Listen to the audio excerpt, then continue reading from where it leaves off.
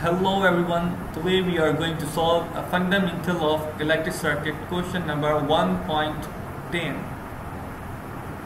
The question is a lightning bolt with 10 kiloampere strikes an object for a 15 second.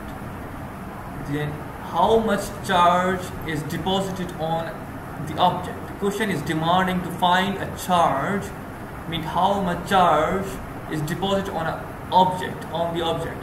Then the data is the given values are I is equals to 10 multiplied 10 s power 3 ampere, means 10 kiloampere, and the time is t is equals to 50 microseconds.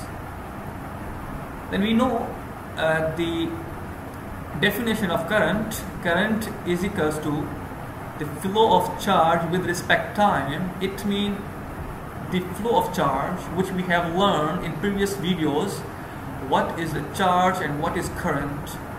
Then by deriving this equation we get Q is equals to I multiplied by T, means current multiplied with the time.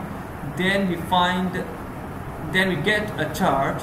Q is equals to, simply put the values, which are 10 multiplied 10 s power 3, and the time is 15 multiplied 10 s power minus 6 means 15 microseconds. Then we get Q is equals to 150 millicoulombs. It means the particular current in particular time when it strikes on a particular bolt, then this value 150 millicoulombs will be deposited on a particular object. Thanks for watching.